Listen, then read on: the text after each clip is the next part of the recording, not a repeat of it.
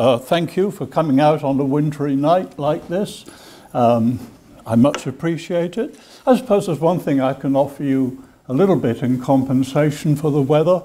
I hope you will find what I'm going to say a little bit more uplifting than watching the TV news,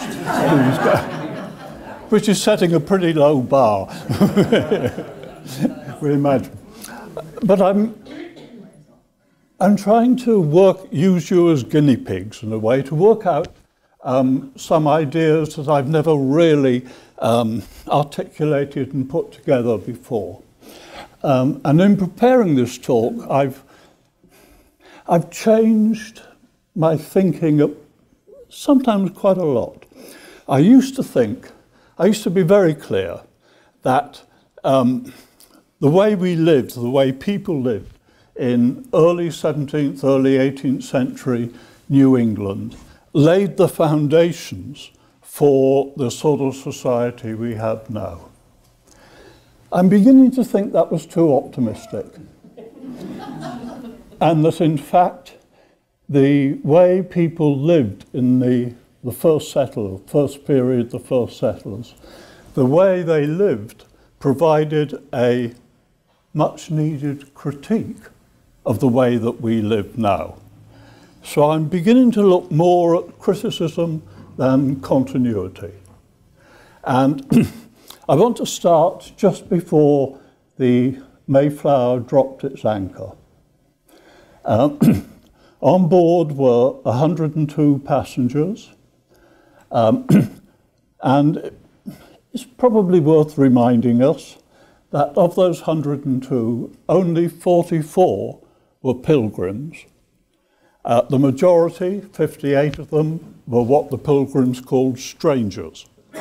That is, people coming here as anybody goes to a new country to look for a new life. They were not religiously motivated. As we all know, the Mayflower was headed for Virginia.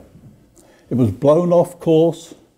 The winds round Cape Cod came round, found a safe harbour, and the 58 strangers on board said, well, we contracted to go to Virginia. We're not there.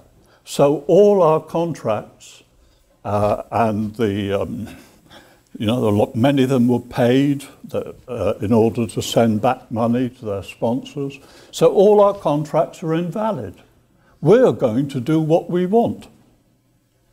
And the pilgrims thought, people doing what they want? That's not a very good idea.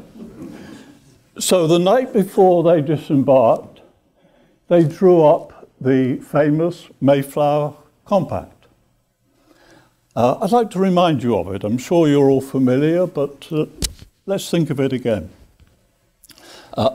We do, by these presents, solemnly and mutually, in the presence of God and one another, covenant and combine ourselves together into a civil body politic. Not religion, a civil body politic, for our better ordering and preservation and furtherance of the ends aforesaid, and by virtue hereof do enact, constitute and frame such just and equal laws, ordinances, acts, constitutions and officers as shall be thought most meet and convenient for the general good of the colony, under which we promise all due submission and obedience. Only once at the beginning was there a mention of God. And what I'd like us to think about from this is that this was essentially a community compact. It was people coming here to build a community in which they could all fully participate. I want to contrast it with the people who went to Virginia at that time. Their aim was to get in and get out as quickly as possible with as much money as they could possibly make. The aim of the people on the Mayflower, both the strangers and particularly the pilgrims, was to come in, stay, settle, and build a community. Very different from the Virginia one. And I don't know if, when I was reading you the extract from the Mayflower Compact, if any of you thought of the Constitution, the Declaration of Independence. The Declaration of Independence and the Constitution that followed it was about the rights of the individual. This is about the community. And one of the things I want to go back and forth between here is the constant interplay between community and individualism, and how the balance between the two shifted as the first period moved through the 18th century and into the 19th. So this constant shifting along a continuum between the community and the individual was something that people experienced very much as they were living and struggling to set up a viable community here.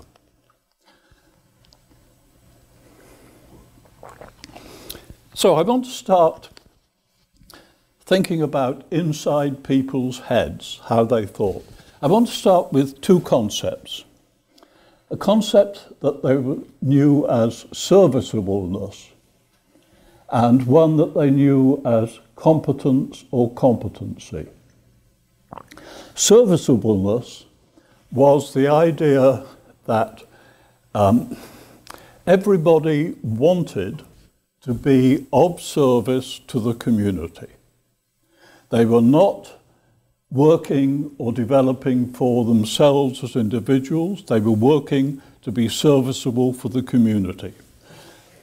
Cotton Mather in 1713 hoped that a young man may find acceptance with the people of God and be serviceable.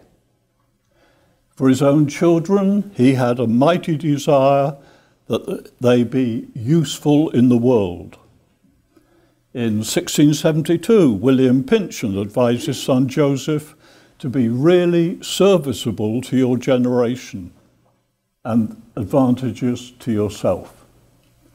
So serviceability then, it sounds a bit of a mouthful, but it meant that the purpose of doing things had a very strong community accent to it. It was not just doing things for ourselves. If it made the community stronger, it was worth doing. Don't you wish we had something like that in between our ears now? The other one is, one other point here is that one of the results of this idea of serviceability is that there was no real distinction. They didn't draw a distinction between work and leisure. There was no time of life when you retired. There are no 17th century golf courses, for instance. Old age, in fact, was dreaded, feared, because it limited one's ability to be serviceable. Increase Mather wrote, "How great will the mercy be if I should be taken out of this world before decays of age render me useless." He prayed that my usefulness may in some measure continue as long as I do, and that he lamented in 1672 that circumstances and age made him unfit for service. Famous Samuel Sewall of Boston said that Ebenezer Cheever, he was the headmaster of the school, the first headmaster of the school here in Ipswich, and went on to found Boston Latin.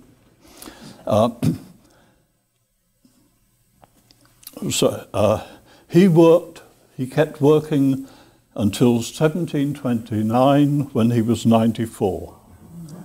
And Sewell says, so that he has laboured in that calling, skillfully, diligently, constantly, religiously, 70 years, a rare instance of piety, health, strength, serviceableness. Sewell also wrote about a Solomon Stoddard, a minister at Northampton, for unparalleled constancy of serviceableness, because you continued your ministerial labours, yet now it is with much pain, and you hardly expect to live out the winter. So, you didn't stop work. You continued to be serviceable because that was part of your identity. Without being serviceable, you were not identified as a member of the community. So the idea of service and working for the community as well as yourself was deeply ingrained. Alongside it went the notion of what they call competency. And that was the income or means by which you could afford to be serviceable. They talked in the period about two levels of income, subsistence and competence. Subsistence was just being able to scratch enough together to keep yourself and your family going. Competency, however, was enough to get what we might call today a middle class life. Enough to live on comfortably, to be secure, to feel secure, to feel that your family was secure. But it was not it stopped short before the chasing after wealth. Joel Stone in 1638 described his father's indefatigable labour and industry, culminating in a competency in land. That was enough land to keep himself going, to keep the family going, not expanding to everything he could get. The rest, Matthew Byles of New London said he had the three grand essentials of human happiness: health, peace, and competence. In a study of the account books of early New England farmers, James Henretta said, there was no determined pursuit of profit. They invariably chose the security of diversified production rather than hire labour to produce more wheat for profit. Economic gain was important to these men and women, yet it was not their dominant value. It was subordinate to the yearly subsistence and the long-run financial security of the family unit. The farmers were there to produce competence enough to live on, not to make a profit. Let's contrast again with Virginia. I hope we don't have any Virginians here tonight. Where the aim of the tobacco plantations was to make as much profit as quickly as possible and, say, go home with it. We'll see some of the effects of that upon housing in just a moment. So the aim was to secure a competence. In 1714, Daniel Allen wrote to his sister, unmarried, I could be very well satisfied to hear you had a good husband with a competency to maintain you as you deserve. William Williams of Lebanon, Connecticut, my fortune, said to the woman he was courting, my fortune is indeed small and may possibly ever remain so, but I hope I shall never want a competency. So it's the idea of a competence was deeply ingrained again. By the end of the century, by the end of the 18th century, as we move into the 19th, we start to get signs of the pursuit of wealth. In 1772, a man of judgment, he wrote, could lay the foundation of ease and affluence in life. Quite a change from competency to affluence. Joseph Clark in 1778 sought an abundance both of pleasure and profit in the pursuit of my career in business and commerce. So the change to going for profit by the end of the 18th century is really a pretty significant interior change from the earlier. May I ask a question? Yeah. I can think of people who were very wealthy at the turn of from the 17th century to the 18th century. You know Lewis Morris of New York? No. Well, he owned a lot of land. This is late 1690s, early 1700s, and he was very wealthy. He was able to travel back and forth to London. At that particular time, you had to have wealth in order to vote, and of course, people wanted to cast their vote.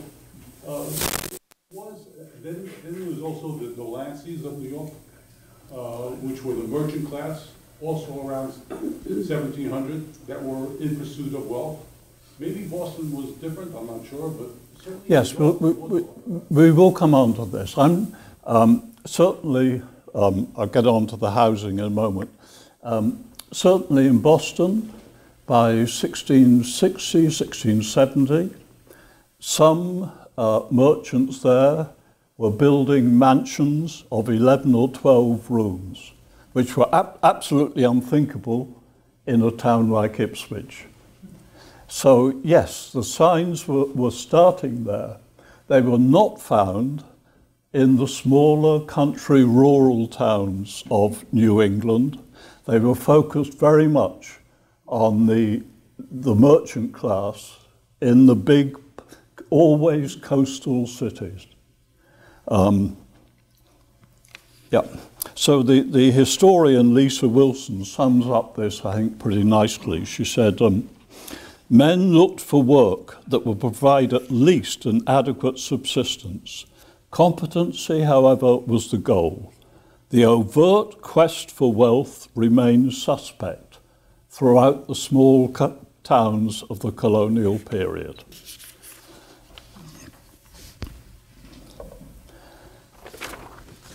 So we've got some idea of some of the interior thoughts that people had in their heads. Let me slip over now to houses and see if we can see the connections. In New England, in Ipswich in particular, the houses were all timber-framed houses. We can contrast them with the what are called the earth-fast housing in Virginia. Earth-fast housing is ones where the posts were driven straight into the ground. There were no sills or stones under the sills, with the consequence that the posts rotted, the houses didn't last. There's not a single earth-fast house. The only remains of them are the archaeological remains of the holes where the posts rotted. Tobacco was a very greedy crop. It exhausted the ground in about 3 years. So because there was so much apparently limitless land, the farmers simply moved down the road to new ground. And the famous or infamous hovels of the Chesapeake Bay area in Virginia were left to rot. The earth-fast houses didn't matter if they didn't last because the people didn't stay there. With the community emphasis in New England, In the new colonies, in Massachusetts in particular, houses were built to last because the community was built to last. So the timber frame house of Massachusetts has built into it a sense of an established community. The other point to recognise here is that these early timber-framed houses, our first period houses, are basically all the same. They all look very much alike. There's not a great deal of difference between them.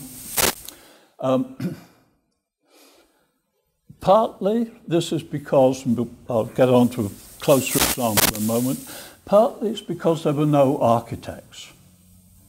We only had house rights. House rights were artisans.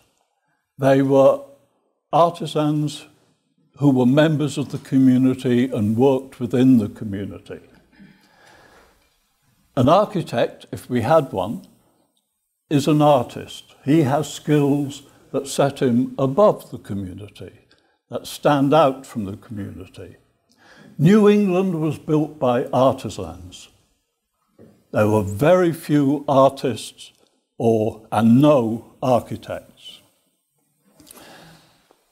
The standardized houses that these artisan house rights produced were very efficient. They were necessary. During the Great Migration, 1620 to 1640 roughly, between 15 and 20,000 people came to Massachusetts. That produced an enormous demand upon house rights to build for those sort of quantities. About half the immigrants were from East Anglia, the main source of the Puritan dissenters in England, but the rest came from all over England. I read somewhere that they came from every county, except for some reason Westmoreland. No idea why Westmoreland should have missed out. We can imagine that most settlers wanted a house that was similar to the one they'd left in England. But there was no way that was going to happen. No way that an artisan house right would copy a Yorkshire house for one family, then an East Anglian house for another family, then a West Country Devon house. No way. The artisan built according to the community norms and standards of which he was a part. It was also, standardized housing was also efficient in another sense. When the house rights went out in the woods to cut their beams and posts for the houses, they looked for oak trees that could provide straight beams of about 16 to 18 feet long and posts or studs that were 7 or 8 feet high, maybe getting 2 posts out of one beam. These were the dimensions that worked for pretty well everybody. And if they happened to find trunks that produced 16-foot beams rather than ones that produced 18-foot beams, then the house that they were building was 32 feet long instead of 36 feet long, 16 feet wide instead of 18 feet wide. But it didn't matter. And it's been commented that the standardization of housing in New England met the cultural needs of settlers who came from many different parts of England, quite different regions, to come together and form a new community in which they related to everybody else because they lived in very much the same houses, the same standardization of the housing was a community builder. I've always been fascinated, a letter that I love, written in 1637 by actually Deputy Governor of the colony, Samuel Simmons, to John Winthrop about a house he wanted built on Odula Road. He wrote, "Concerning the frame of the house, I am indifferent whether it be 30 or 35 foot long, 16 or 18 foot broad. I would have wood chimneys at each end, the frames of the chimneys to be stronger than ordinary, to bear a good heavy load of clay for security against fire. You may let the chimneys be all the breadth of the house, if you think good. It makes no great matter to me, though there be no partition on the first floor. If there be a partition, make one bigger than the other. For windows, let them not be over large in any room, and as few as conveniently may be, let all have current shutting drawer windows, having respect to both present and future use. However, the side bearers for the second story, being laden with corn, etc., notice the second story was not for sleeping, it was for storage. It was not a regular upstairs as we think of them now.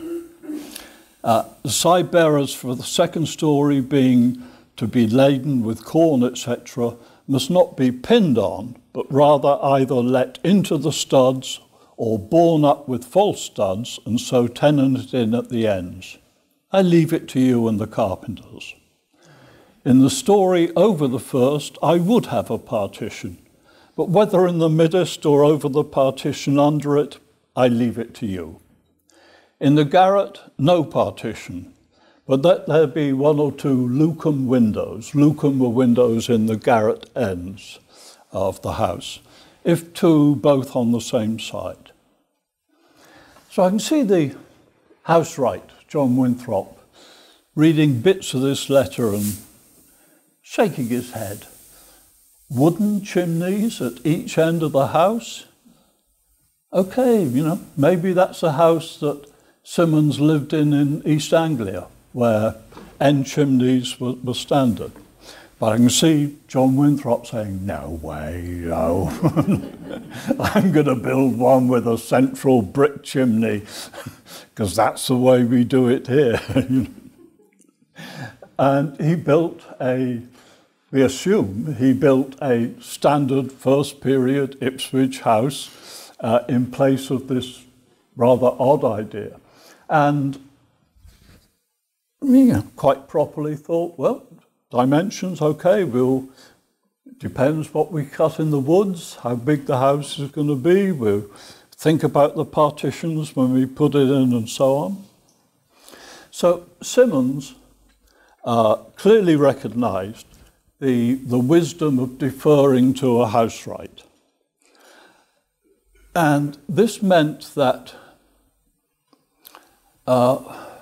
towns and villages in New England started to get a slightly different character, not a standard one, depending upon how the housewrights and the local community interpreted these breadth of specifications that they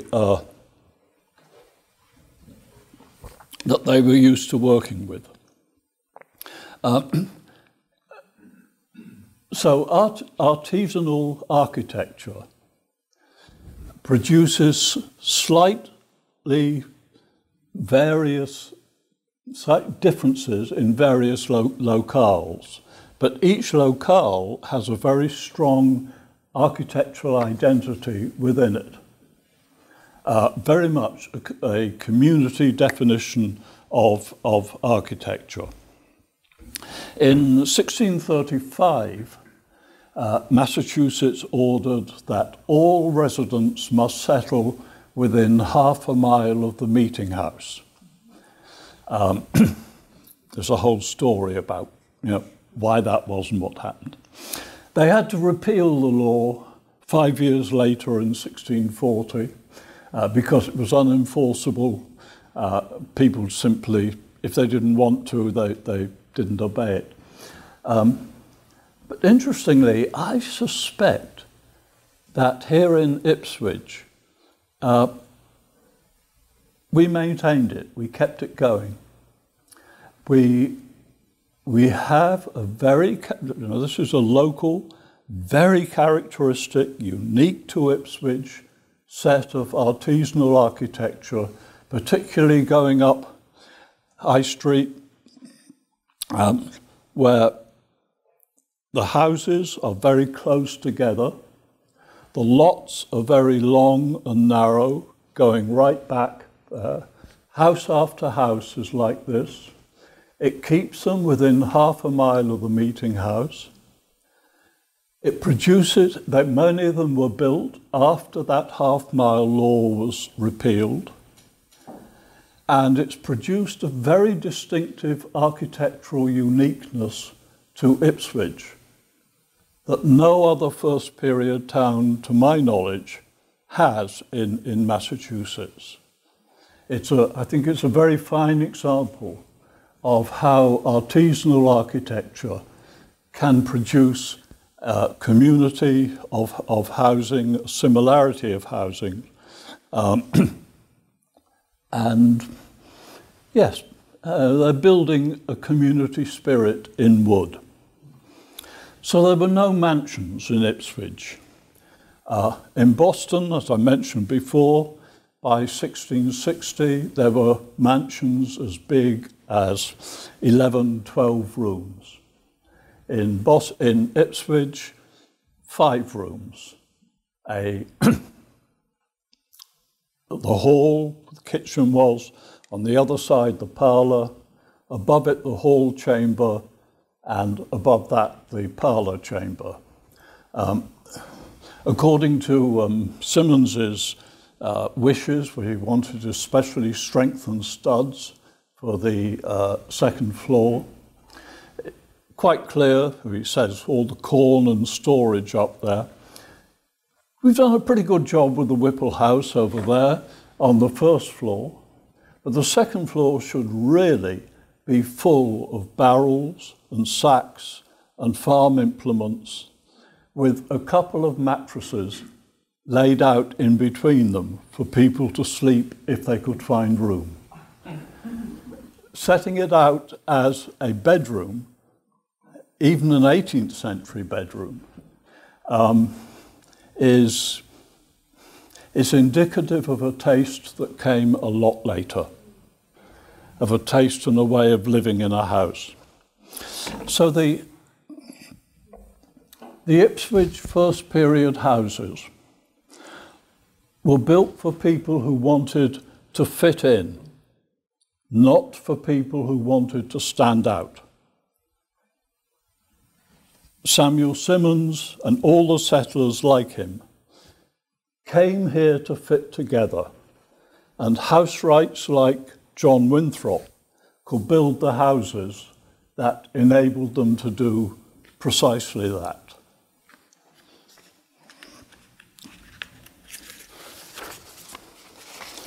And these houses then were houses where a family with a competence could easily afford. They were the right sort of houses when your aim was to secure a competence. They were not the sort of houses when your aim was to get as wealthy as possible, to make as much money as possible. And another aspect that comes together with the idea of competence, of living a comfortable but not ostentatious life, of living in a way that is good for you and your family, but also connects you with all the neighbours who are also living in a similar way, that is good for them and their families. We need to rethink the idea of a home. We've already seen that a house in first period was not a vehicle for individual expression. It was a vehicle for community likeness, community sharing. Going alongside that is the idea that we need to think of first period houses, and going on to the second period too, being as far as possible centres of production, not centres of consumption. Our houses today are where consumption rules the roost. In first period, early Ipswich and early Massachusetts, the house was a centre of production, productiveness. I can go on a lot about this, but let me just give you one example of how this plays out. We're very fortunate in Ipswich in that we have the most incredibly precise, complete town records. I don't think there's another town that has the documentation of early life that we do. It's terrific. All these records were written in pen and ink on paper. Where did they get the pens and the inks? They made them at home. Almost every house would have a recipe for ink. To make 3 pints of ink, take galls, oak galls, and gum, which is gum arabic, 2 ounces of each, and 3 ounces of copperas. Crush the galls and soak them for 3 days. Then boil them in 3 quarts of rainwater or water from a still pond. When they have boiled enough and the water is almost half boiled away, i.e. no more than 3 pints are left, take it off the fire, add the copperas and gum, and stir it until it is cold. Then put it in a cold, damp place. After 3 weeks, it spoils. So you make ink, you have to do it constantly, it only lasts 3 weeks. All period inkwells have screw tops. Many people today think that's because they were for travelling. It isn't. It's to try and make the ink last 4 weeks instead of 3 weeks, because it was such a hell of a job to make more. The other misreading we often get today is that a lot of writing, ink writing from there, is fairly pale brown, and we think that it was black and has faded. No, exactly the opposite. Ink was almost transparent until it dried. It was difficult for the scribe often to see what he was writing, and it was a he, 9 times out of 10. So sometimes they added soot to the ink in order to see what they were actually writing. And the rather pale-looking brown that we see on early manuscripts is the result of the ink darkening as far as it aged, not fading. But that's neither here nor there. The pens they used were quill pens, cut from feathers, probably 2,000 or 3,000 years old, long history. The quills came from usually geese in the spring, when the feathers were new and fresh. They took the 5 outer wing feathers from the left wing. The left wing was favoured because the feathers curved away from a right-handed scribe. Goose feathers were the most common. Swan feathers were for the really premium writing and scribes. And for making fine lines, crow feathers were the best. And again, of course, we had to have pen knives to constantly sharpen the inks there. So the household produced detail of things like pen and ink, which today we would simply go out and buy. We would be a consumer, not a producer. The big problem was paper. Paper making was beyond the household. It was long, laborious. It was all rag paper. There was no wood pulp paper till late in the 19th century. And a shortage of rags because people reused bits of clothing and used them. So there was a big problem with a shortage of rags. Most paper, therefore, was imported. The first American paper mill was in Pennsylvania in 1690. The first one in Massachusetts, in New England, was about 1729, I think. So it was a very laborious, messy process. So most paper was imported. It was expensive. And you will see, if you try to do any archival research, you need a very good pair of glasses because the writing is very small. There's no such thing as a margin. Every square inch of the paper is covered. They got as much writing onto the paper as they possibly could because paper was expensive and imported. It could not be home produced. In a town like Ipswich, this meant that there were no retail shops. You couldn't go shopping.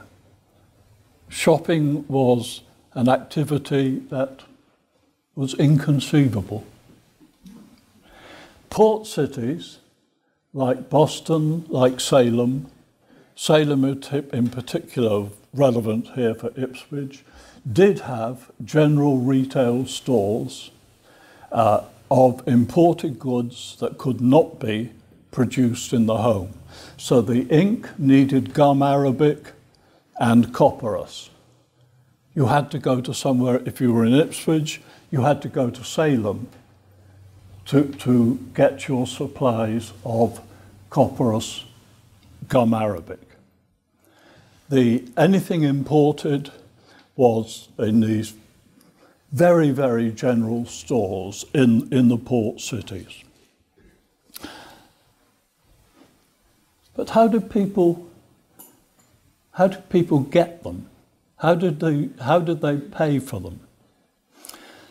There was, as we know, there was a tremendous shortage of cash in early New England. There were actually 4 distinct ways of paying. There was one called simply pay. If you pay for goods, that was the exchange of home produce, such as grain, pork, corn, eggs, at rates that were set by the government. That was known as paying. The government rates were unenforceable, merchants ignored them entirely, and it became a sort of bartering system. But to pay for something, you used what you had produced in the home or the farm. Then there was pay as money. Pay as money was in Spanish reals, Spanish pieces of 8. Later on in the 17th century, Massachusetts shillings, pine tree shillings, and very few people had the cash to pay as money. The third one was pay as hard money, and that was paying by English currency.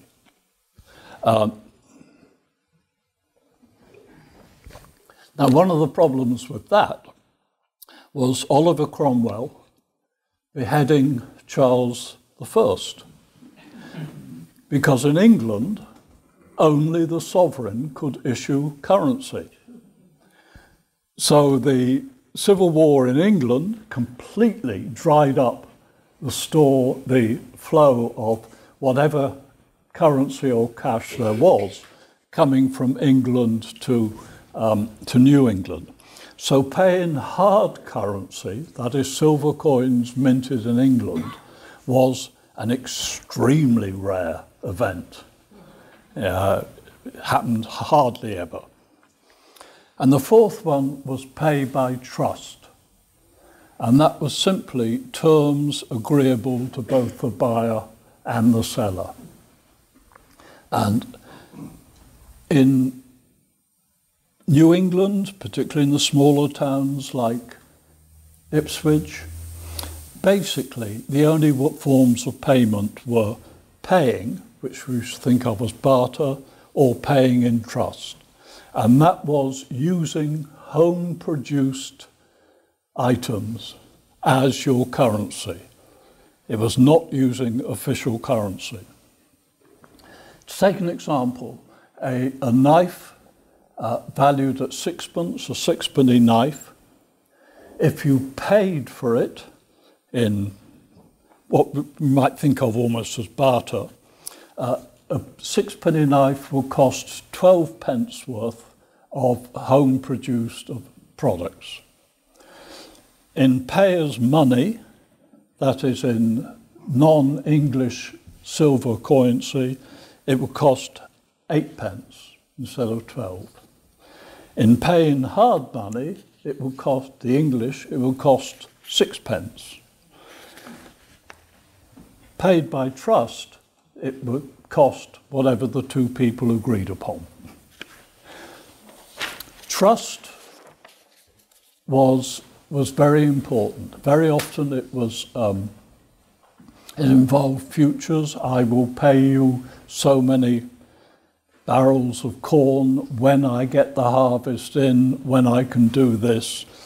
So paying in trust and being trustworthy was a very high priority.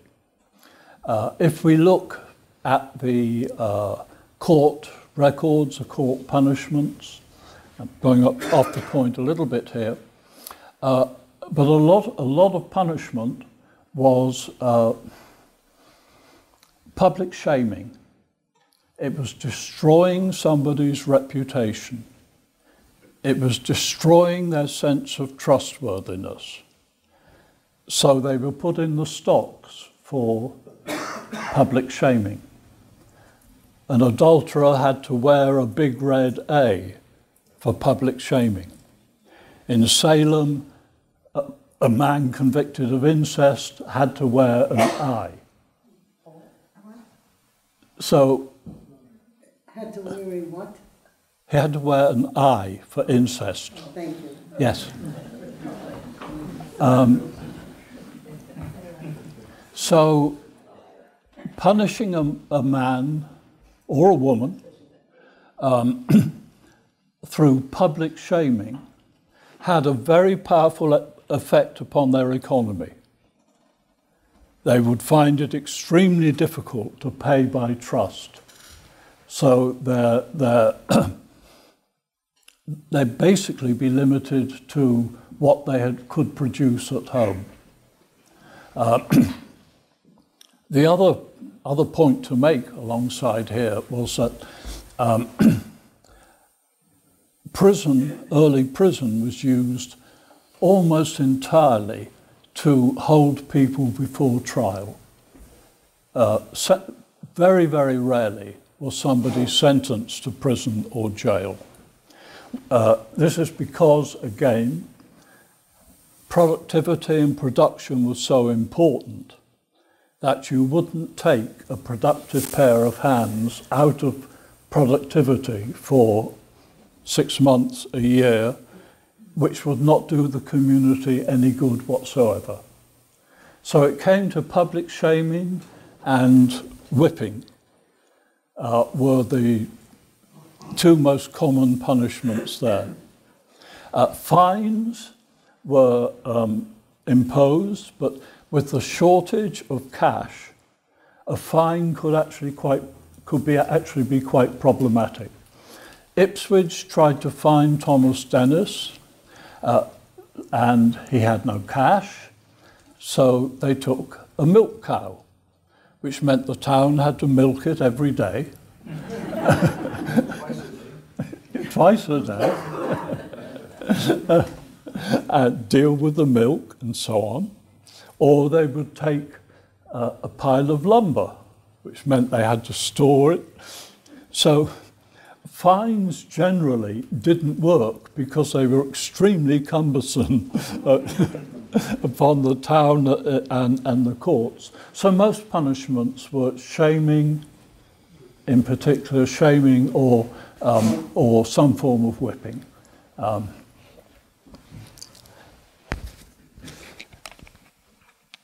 little story. Ben Hosmer from Concord had run out of rum. Not a good thing to do. So he loaded his wife's eggs and butter onto the back of his mare and set out for Cambridge, which then was a port city and had shops and so on. It was a hot day, and he allowed his mare to take a drink from a brook, upon which she cooled off properly by rolling in the brook. And he yelled, "Don't you know any better than to lie down in the brook with Dinah's butter and eggs on your condemned back?" So he had to go home with no rum. But the currency that he was using, he was going to pay with household commodities to bring back the rum that he couldn't produce at home. So, again, in farming, meant to go back to what I said earlier, there wasn't a determined pursuit of profit that would produce cash. What farming was meant to do was to produce what you needed and what the community needed, so that you could make some surplus, but not turning it into cash, you could use that surplus to pay for things that you could not produce in the home. So the things that you bought from the merchants in the port cities were really home production converted into a commodity that could not be produced in the home. Let me ask another question. So the port city, you can buy and trade for the merchants, but the merchants are buying the products, a lot of them rum or whatever, from British ships that are coming in. How are they paying the British? Don't they want pounds and shillings? It's very complicated. There's a story, an account of ships leaving Salem for the West Indies, carrying the most bizarre cargo. Whatever the local merchants had taken in for payment, in terms of local products, going to try and sell them in the West Indies. And again, a lot of international trade was based on an elaborate system of trust. It was, venture capital, which is what a lot of it was, is basically trust writ large. Because we are so used to thinking of all transactions in terms of currency, it's actually quite difficult to get our heads around a prosperous trading economy in which cash played a far smaller role than what we're used to thinking of. It was very much about products. John, you mentioned the difference between Ipswich, New England, and Virginia. Yes. Was that related to where the people who settled in those areas came from? Ipswich coming mostly from East Anglia, Suffolk, and Virginia coming mostly from London, a very urban area? I'm sure that had something to do with it. But the main difference was that the Virginian, the expeditions to Virginia, the ships, were paid for basically by venture capitalists who wanted a quick return on their money, and that people went out there to make as much money as they could in as short a time as they could, pay their debts and come back with considerable wealth for themselves. So it was as much concerned with the motivation, and I agree with you that that sort of motivation is far more likely to be found in London or Bristol than in a small town like Ipswich in Suffolk and other East Anglian towns. But yes, it's hard to overestimate the difference between New England and Virginia in that period, in almost every aspect that we look at. Yeah.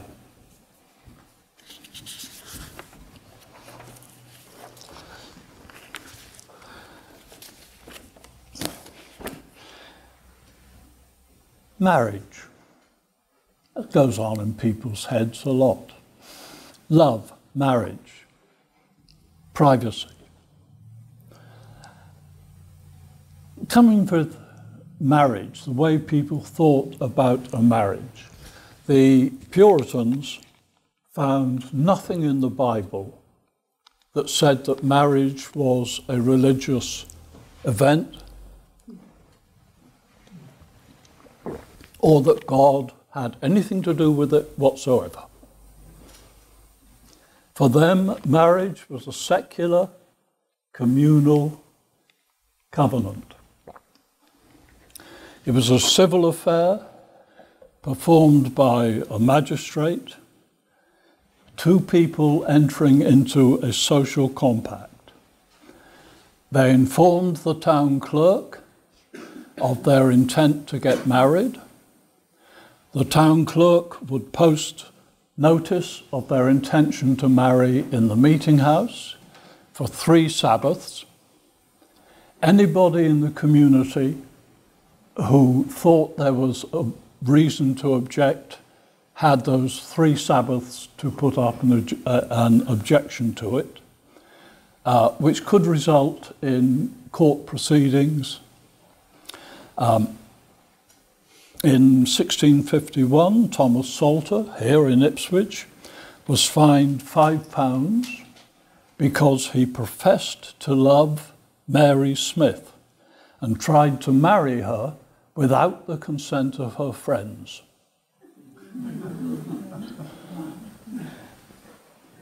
The community, parents, friends, neighbours, were the source of the social consent that was necessary for a marriage. Love did not come into it.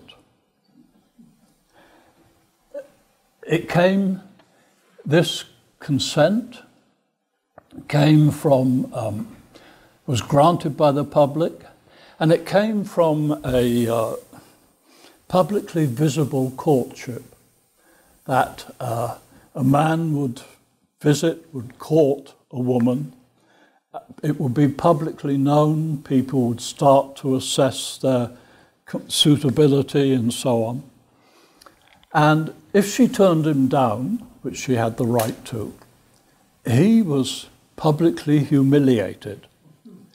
And a lot of men's letters show the fear of being turned down by a woman and a reluctance to enter this public courting.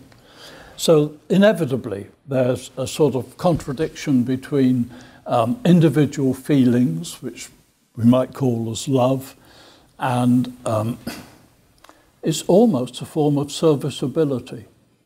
will this marriage benefit and suit the community as well as the people in it?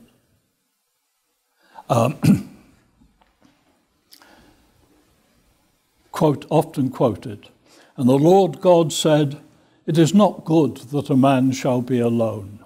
I will make an helpmeet for him." Helpmeet. Somebody to share the work, the communal work with. In 1635, John Davenport here, he comforted a woman who'd just newly widowed, lost her husband, that she had been a helper meet for him, yes, a quickener and encourager of him in that way, wherein you walk together. It was very much a partnership, like serviceability, like aiming at competence, aiming at a good, stable life for the couple and for the community of which they were part. And what men looked for in wives there were good temper and a virtuous demeanour. Later on, by the end of the 18th century, we get men writing about their courting and their aims, where they want beauty, wealth, intelligence from their wives. Quite different from a good temper and a virtuous demeanour. Much more, moving much more to the modern sense.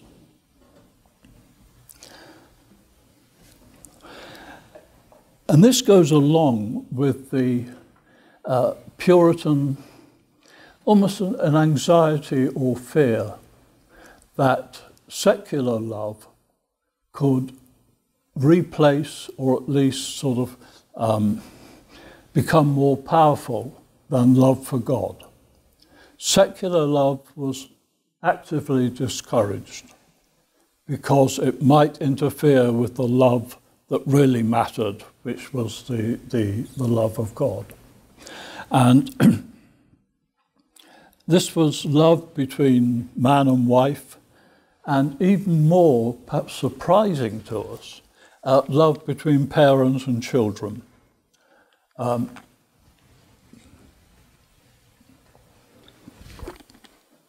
20% of children died in the first year before they reached their first birthday. And as many as 40% died before reaching adulthood. So the good Puritan mother was supposed to wean herself from love for her children. She was discouraged from loving her children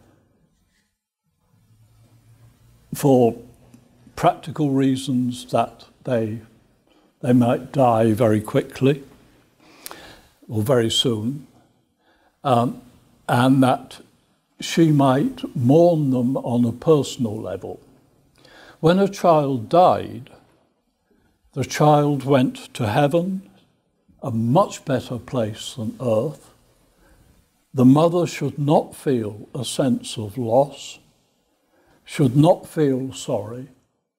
The mother should feel pleased that the child has gone to a better place. Really? Really? Yeah. Here in Ipswich, our famous poetess Anne Bradstreet was very much aware of the internal difficulties, tensions that this produced. She was lucky. She had 8 children. She survived all of them. When about 25% of women, 25 women in 1,000 died in childbirth. So if you had 8 children, that was 200,000 in 1,000, which, I can't do the math, but quite a high percentage were going to die in child. Anne Bradstreet had 8 children, and survived, and her children did well. But when her grandchild Elizabeth died at the age of 1.5, she wrote, "Blessed babe, why should I once bewail thy fate, or sigh thy days so soon were terminate, since thou art settled in an everlasting state." And you can see in those words the difficulty of giving up the child and trying to come to terms with the idea that the child was settled in an everlasting state. And it was wrong for the grandmother to bewail thy fate. As one of her own due dates approached, Anne Bradstreet wrote, "All things within this fading world hath end. Adversity doth still our joys attend." The people in early Ipswich, as in early Massachusetts, were very much aware of death. Death was on the doorstep all the time. And this directly impacted their sense of love, that love was something you held back from. You gave it to God because he would never die. You would never be bereft. And yet, obviously, there was this internal tension between secular and religious love. The houses that we've been talking about, usually 4 or 5 rooms, crowded, family, servants living in them, 8 to 12 people in a 4-roomed house, basically. Where did the children come from? Who had sex and how did they have sex in a house like this? There was no privacy. Mattresses, which were actually called beds, were laid at night amongst the barrels and sacks in the upper chambers, on the floor of the hall, in the kitchen, in the parlour. No privacy there whatsoever. But there were attempts to gain some sense of privacy, and particularly in very much as today, actually. Once you've got some money, one of the first things you buy with it is privacy.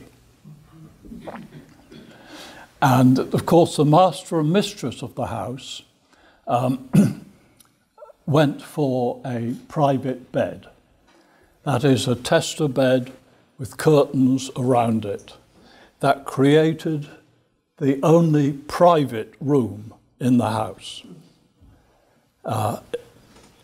But, you know, we might think, well, that's easy for them to have kids when they've got a private room like this. But there was an Abigail Willey of Oyster River, which is now Durham in New Hampshire,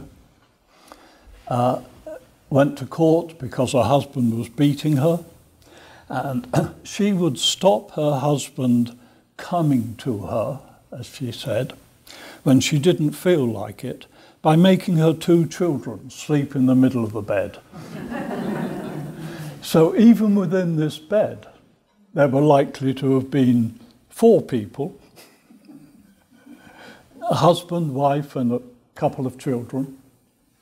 I don't know, when on the few occasions when she did allow him to come to her, but the kids on either side and the couple in the middle, were the kids on both sides? I don't know.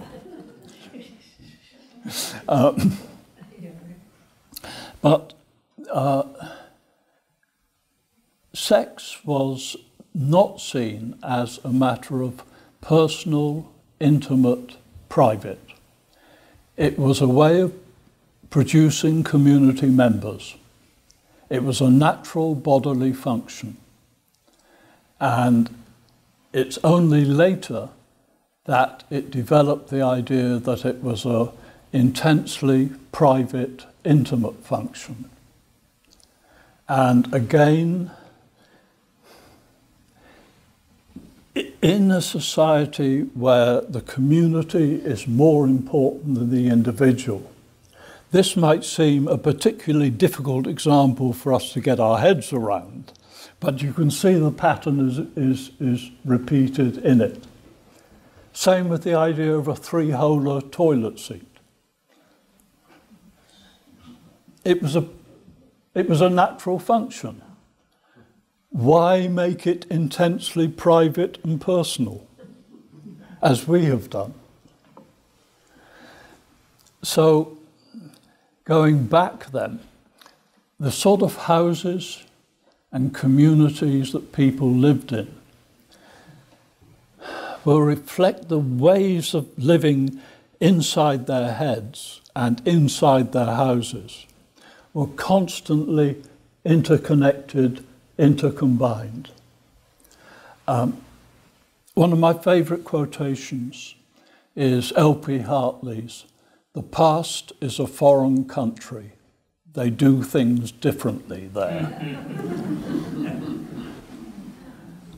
And thank you for listening to me while I've tried to gather my thoughts into the sense that we started off with a very strong, almost overpowering sense that the community mattered most. We've ended up in a position where the individual matters most. I just want us to think about the balance, the interaction between that, and perhaps to see that the way the first settlers lived here in Ipswich was not just laying the foundations for the rest of American history, it was also establishing a critique of the rest of American history. Thank you.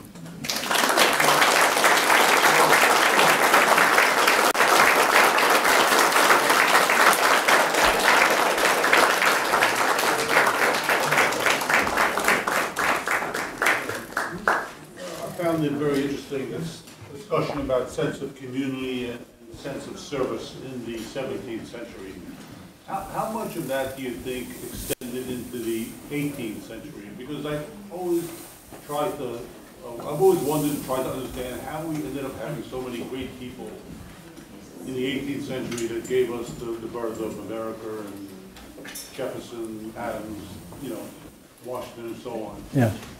What made it different then? And some of the things you said about service and community, if it extended into that century, it may have embedded different values in people that also enabled them to think on this broader scale. And yes, what we usually call the first period stretches well into the 18th century anyway, certainly into the first quarter of it. And yes, I may have oversimplified it, but I tried to show there are tensions, drives towards the individual that occurring even in the 17th. The balance starts to shift as you go through the 18th century. And when what you have to overcome is not a wilderness and a harsh climate, but what you have to overcome is more political, that is, with people who are not members of your community interfering in the sort of community you want to live in and the sort of community that you think will benefit.